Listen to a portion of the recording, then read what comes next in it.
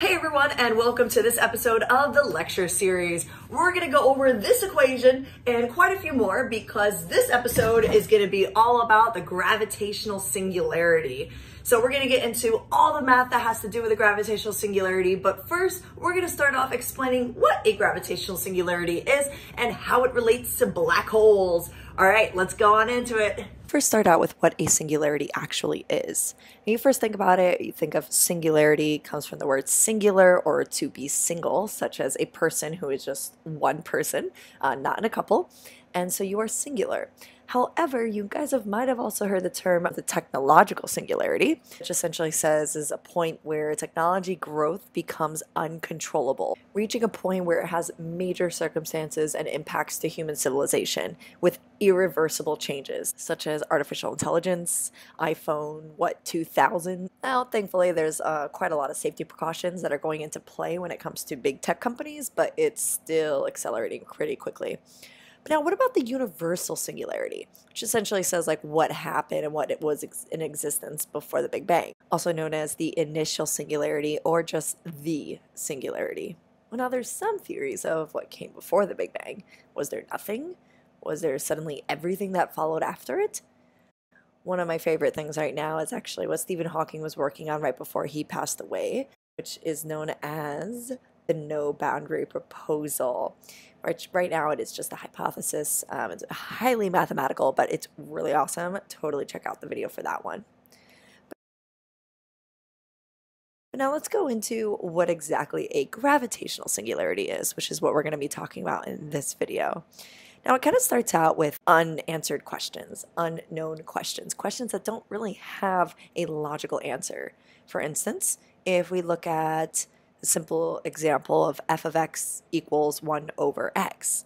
Well, what if x equals 1? Then that means f of x equals 1 over 1, and that's 1. But what if x is 0? So you could f of x and 1 over 0, and their function has no solution. Now, there is an exception known as the Reimann Sphere, which essentially says if you have 1 over 0, it equals infinity. But that's all kind of hypothetical and just sort of ideas. Diving into a gravitational singularity, we have to first look at Einstein's field equations, which talks about a single spherical non-rotating mass. Now, this is the whole beautiful, crazy equation that I had first used on my piece of cardboard in the beginning of this video. But we're going to be moving on to someone called Karl Schwarzschild. Now, Karl Schwarzschild developed a very simple, kind of pretty looking equation that's a lot more digestible when it comes to calculating the gravitational singularity of a non-rotating spherical object. And this is what the equation looks like. It's Rs equals 2 times gm over c. So Rs is the Schwarzschild radius. So that's what I'll be talking to you guys about in a second.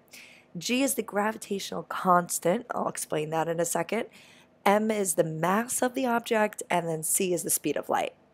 Now keep in mind, the speed of light and the gravitational constant are both constants in the universe. Gravitational constant was actually calculated quite a long time ago, and it's used in a lot of astrophysics equations to be able to calculate different bodies of mass found in our universe. But going into what exactly a Schwarzschild radius is, essentially is when you have a spherical body of mass that keeps getting compressed until eventually it can't be compressed anymore. So as you see here, you have the same mass as it shrinks and gets smaller, but a different radius. So what exactly is happening here?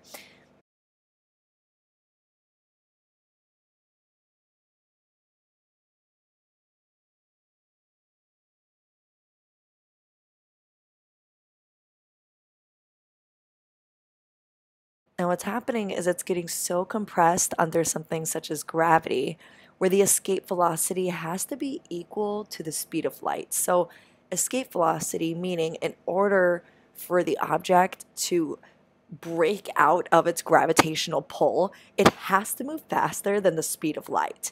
And as of right now, nothing in the universe moves faster than the speed of light. The speed of light is 299,792,458 meters per second. That's a huge number. And if we look at the Schwarzschild radius equation, that number is squared. That means it's 8.9 times 10 to the 16th meters squared per second squared. That's a huge number.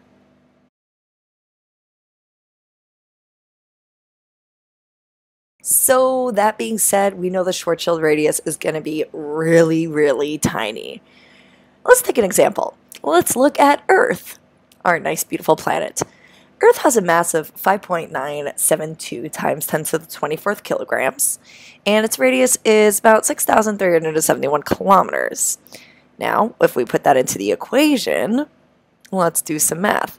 We know that the gravitational constant is 6.67 times 10 to the negative 11th meters cubed, kilograms to the minus 1, and seconds to the minus 2. Plugging that all into the equation, here's some fun math. Let's put some cute music with it.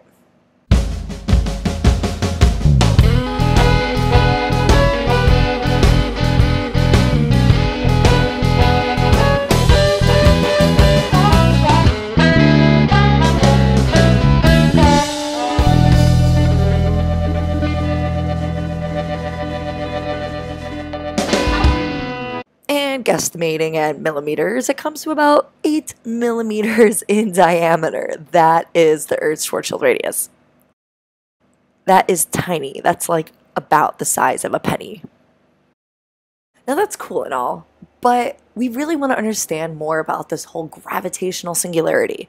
Like, for instance, what if an object's radius is less than its Schwarzschild radius? Like, that's crazy to even think about because usually the Schwarzschild radius is going to be smaller than the object's radius. But just let's look at it hypothetically. If the radius of the object is less than the Schwarzschild radius, it becomes a black hole. But what exactly is happening in there? Because you guys remember how like 1 over 0 doesn't make sense? This is where we have it as a singularity. It reaches a point where we don't exactly know what's going on in there. But what we do know from lots of black hole observations, as well as that beautiful image of a black hole that was taken this year, we know that objects are constantly falling into black holes because a black hole's gravity is so powerful. Anything that passes the event horizon of a black hole is doomed for an eternal death in the black hole. But what happens is you constantly have mass, bodies of mass, stars and different planets and dust and gas falling into the black hole. That's causing its core to become infinitely dense, making this a gravitational singularity. But what exactly is even happening at the singularity? Well, there's some ideas as far as like a wormhole or time travel or even achieving warp drive or moving fast in the speed of light, which would be really cool because if we can somehow make that happen, then maybe we can achieve interstellar travel. But until that day comes where we actually can go inside of a black hole and see what exactly is going on without dying, then I guess we won't actually know. We'll just have to keep doing more observations because this can really make a huge difference one day for humanity. Just think about it. If somehow we are able to have a robotic mission go into a black hole and somehow it survives and we discover a whole new energy source or something like that, imagine the possibilities. Well, anyway, thanks so much for watching, guys, and I hope you enjoyed this episode of the lecture series. Be sure to subscribe and also leave a comment. Let me know what you guys think about gravitational singularities, what you think about a technological singularity, or just singularities in general.